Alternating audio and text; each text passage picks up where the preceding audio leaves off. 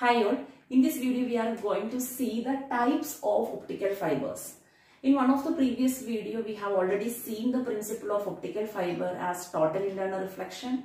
The main parts of optical fibers are core and cladding, and also we have seen various parameters related with optical fibers: numerical aperture, acceptance angle, V number, fractional refractive index change, etc. Now, how can we classify optical fibers?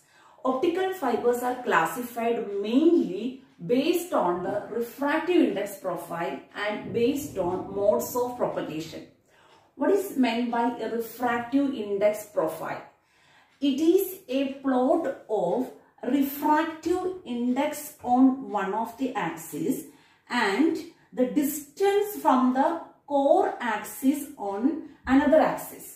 Then based on the variation of the refractive index with respect to the distance from the core axis, we can classify the optical fibers into step index fiber and graded index fiber.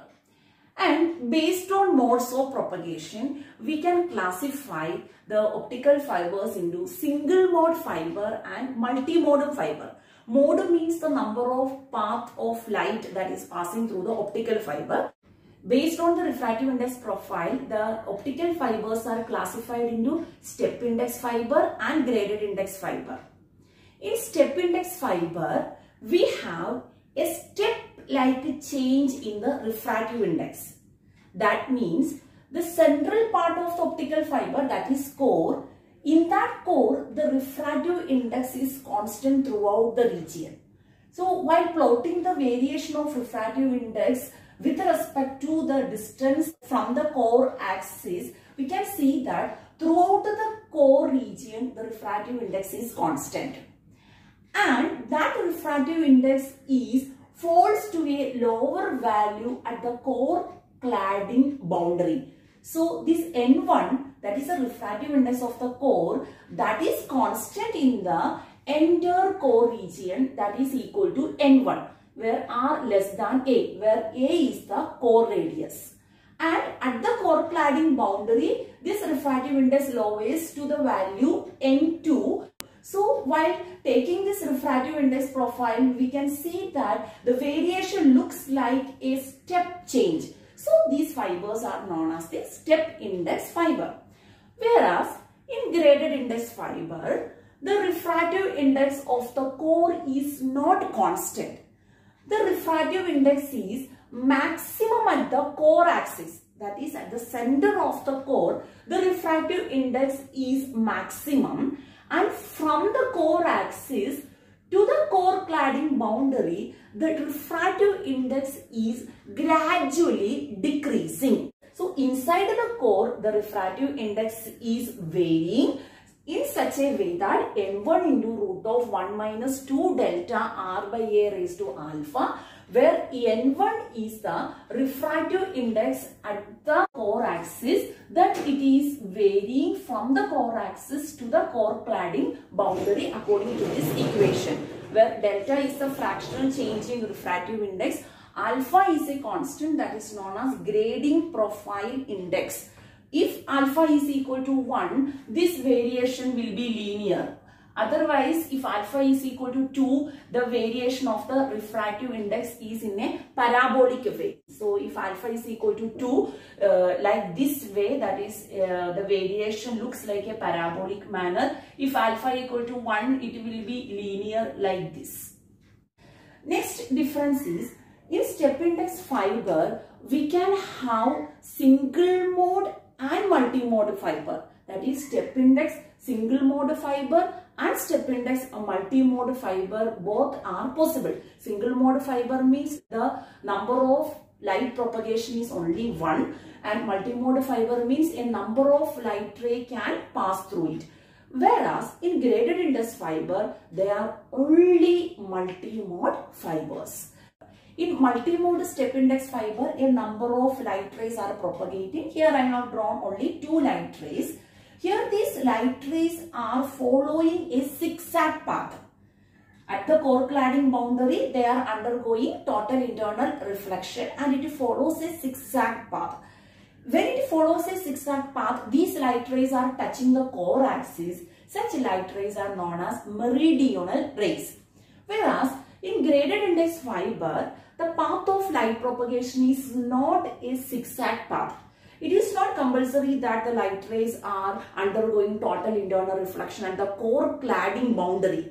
Before reaching the core cladding boundary, the light ray can undergo total internal reflection. Why?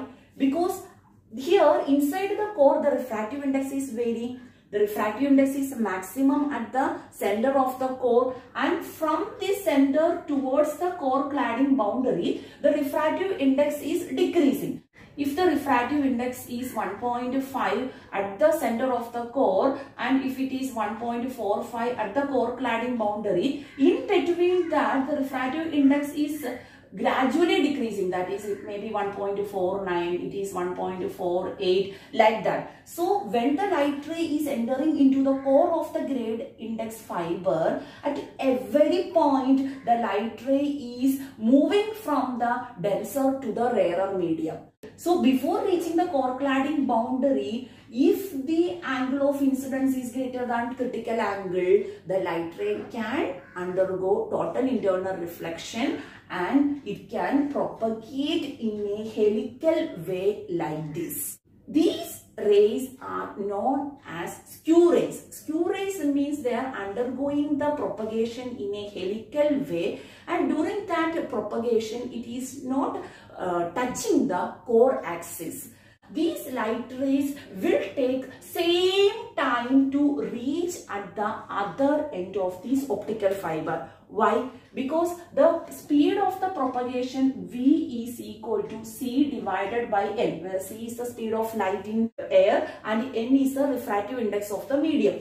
Those light rays which are moving closer to the axis, here it is blue light ray path, that is moving through a higher refractive index, so that speed is small. Whereas this red light ray which is following a longer path, but when it follows a longer path, it is reaching into a region of lower refractive index, and then the speed of the light ray is increasing. So by adjusting the speed of the light ray in accordance with the refractive index of the core at each point, all the light rays which are entering into the graded index fiber reaches at the other end of this optical fiber at the same time. That is, light rays take same time to reach at the other end of the optical fiber irrespective of the angle of incidence.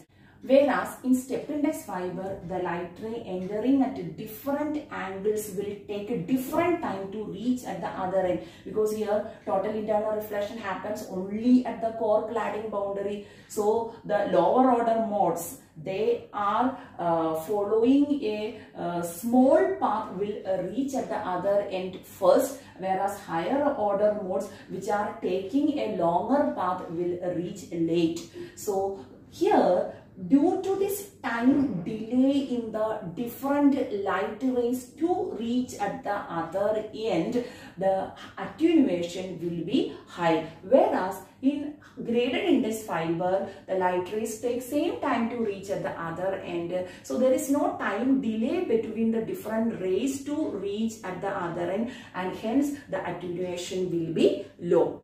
Next, in step index fiber, for a given diameter, the numerical aperture is greater. For a graded index fiber, for a given diameter, the numerical aperture is smaller in comparison with the step index fiber. Next, in single mode step index type, the pulse spreading, that is dispersion, is negligible. What is the meaning of dispersion or pulse spreading?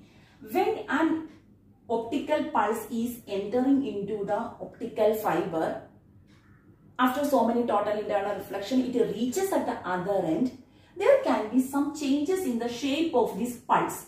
That is, the pulse may broaden, and this broadening of the pulse, here if the width is delta t, here when it reaches at the other end, this delta t, that is the width of the pulse, broadens. That is, the shape of the pulse is changing. Due to this change in the shape of the optical pulse at the other end of the optical fiber, there can be some loss, and that loss is known as dispersion, that is pulse spreading. If we are considering a single mode step index fiber, only one light ray is propagating into that. So there is no loss due to the time delay between the light rays. So this pulse spreading, that is dispersion, is negligible in the single mode step index fiber. Whereas if we take a multi-mode step index fiber, there are more number of pulses. So when it reaches at the other end, they can overlap also. So there can cross like this. So the dispersion losses are higher in multi-mode step index fiber, whereas it is lower in single mode step index fiber.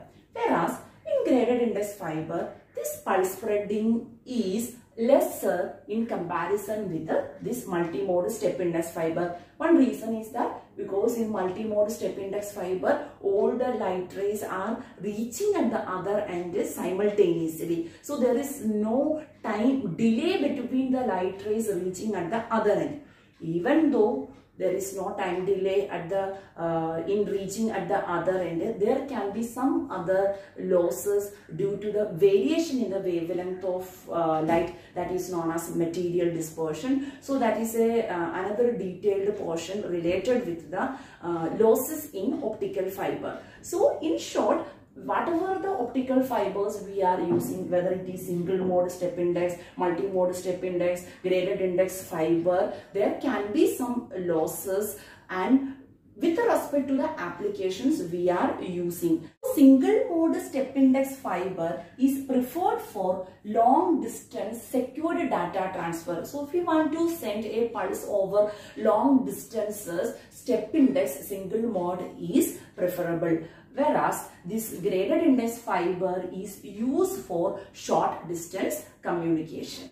So this is a small comparison between step index fiber and graded index fiber. The main difference is that in step index fiber, the refractive index is constant throughout the core region, whereas in graded index fiber, the refractive index is gradually decreasing from the center of the core to the core cladding boundary. And in step index fiber can be single mode or multi-mode, but graded index fibers are only multi-mode.